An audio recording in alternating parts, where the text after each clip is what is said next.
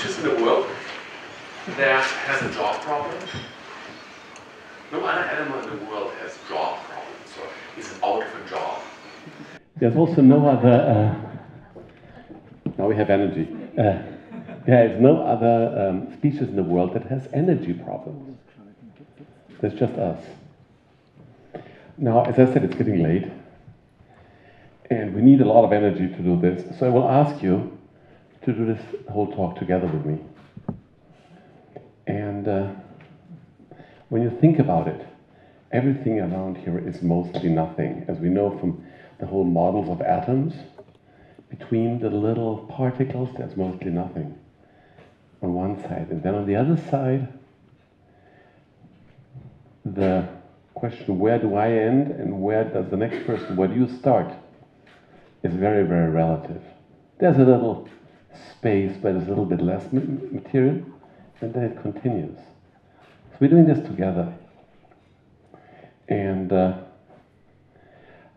I want to talk about the energy that we have in ourselves.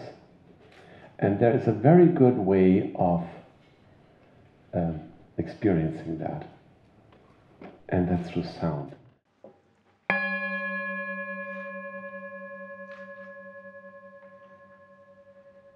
Try to feel the energy. It's amazing what sort of energy a sound can generate. So there are many, many ways of powering up. And I believe when we look at energy, not so much the energy that's outside, the one that comes out of the plug, and the energy we have inside, but we consider this as one continuum, then suddenly our use of the so-called renewable or non-renewable energy is completely different. Now, of course, as a side note, every energy is renewable. Oil, gas, coal, after 2 million years, it's all back. Yeah? I mean, you know, we're all going to die, we're all going to turn into oil, and the next ones. So let's take a few seconds to experience your own energy.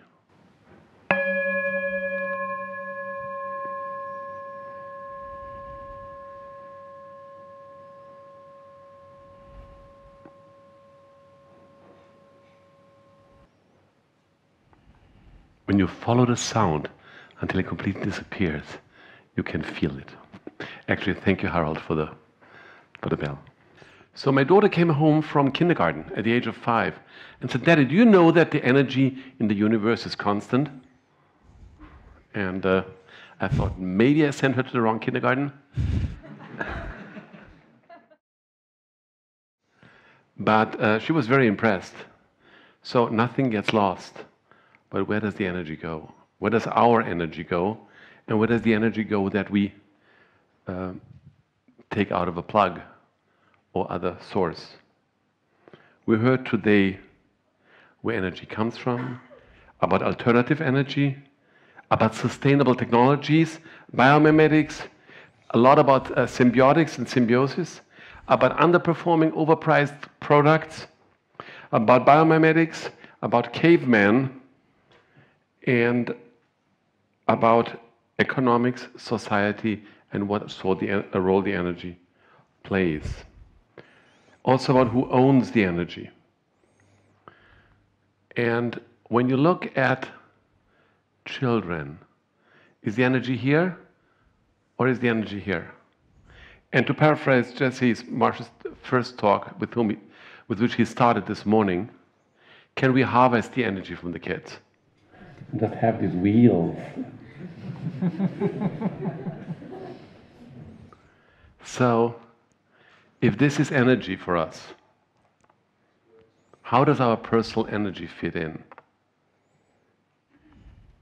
And as I mentioned earlier, there's this about 2,000 to 3,000 year old concept that we are all connected. And most animals live that way.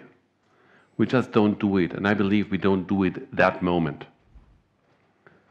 And as much as we need to get away, this is so absurd. I mean, this is When you look at this and I ask you, where is this? You will say, well, probably some poor country where they have to run for hours to get water, electricity, or anything. This is about a mile away from where I live in San Francisco. That's the sort of stuff they have there. This is not, well, it's a third world country. Or is this energy? If we better understand how to take advantage of this energy, and this is why I told you, I need all of you, I need all your energy to give this talk. We have to do it together. And that is, in my belief, as Nikki pointed out earlier, this is, in my belief, one of the big things about TED Talks. They're always about everybody in the room. This is not about presenting something. Or is it like that? Or is it like that? That's everywhere energy. And it's our energy. And we are very careful with what we do with this energy, much more careful than what we do with the energy that comes out of the plug. At the moment we understand it's just one system, you would not just uselessly run up and down the stairs if you don't have to go there. The same way you just let the light bulb burn in the other room for hours. The moment it becomes one system, all the information, everything we learned today suddenly makes sense. And it's no longer this inconvenient, uncomfortable, ugly shoe that we saw earlier that nobody wants. Suddenly it's something that we want. So yes, there is energy inside. I don't want to talk in detail. There are many, many theories where our energy is. I believe we know very, very little. The way we deal with energy today, and that includes mental energy, our body energy, and the energy that's, if you want so, out there. We know very, very little. We poorly understand. We learned about the caveman, 100 watt, compared to the SUV, 1700 watt. 17 kilowatt, yeah? Sorry, 1700 kilowatt. So even more, huh? I beg your pardon? 177, I'm sorry, 177 kilowatt. But the caveman did not know about all the energy in the river that's behind his little cave. The same way, we know very, very little about the energy that's around here that we could use. We have some early experiments. And with most of these experiments, we fail. 236,000 whales were killed in the 19th century alone. What for? They cut the head off and threw away the rest. And then they drilled a hole, a man-sized hole, so one guy could climb into the head and get the waxy oil out of the head, which was the best stuff to make the most expensive, most desirable candles. So we killed whales to make candles, which is totally absurd, yeah? It's about as absurd as this, as drilling, ruining the groundwater, getting people sick, just so we can get the oil out. It's still one of the better few things that we have. Yes, we have solar power, we have wind. Most cars that work with wind don't work. So we are about at that stage. Yeah? It was kerosene that actually saved the whales. A Canadian chemist came up with the idea of how to make kerosene, and then they made kerosene lamps that saved the whales. And we will find, hopefully, something soon that saves us. So we're very early in this thing. In America, there is, at the moment, even a movement that claims atomic energy is better because it's better for the environment, which, of course, is a no-go in Europe. But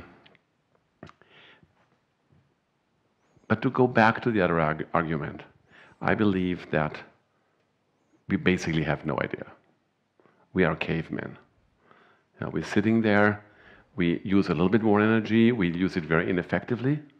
Because if you talk to the caveman, says, "Come on, man, there are so many opportunities. Build a little wheel." Yeah?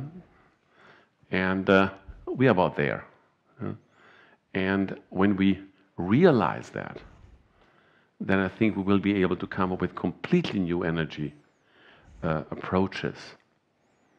Not only how to generate, and we stop thinking about generating and using energy, because you don't say, okay, I'm gonna eat a banana now, and then I'm gonna run up the stairs. That's not how it works.